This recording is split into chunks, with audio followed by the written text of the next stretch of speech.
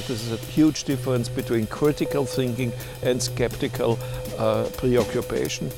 So we need to use our rational judgment on that. So in parapsychology, we feel ourselves committed to science, for instance to Popper's theorem.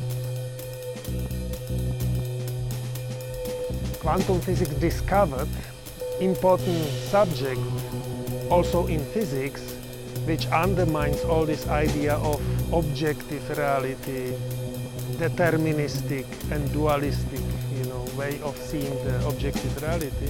Somehow consciousness plays some important role. The reason for illnesses are mostly informational. This is an emotional shock, for example. This will show up as a physical condition. So why should not another information deblock the system and get the physical condition away?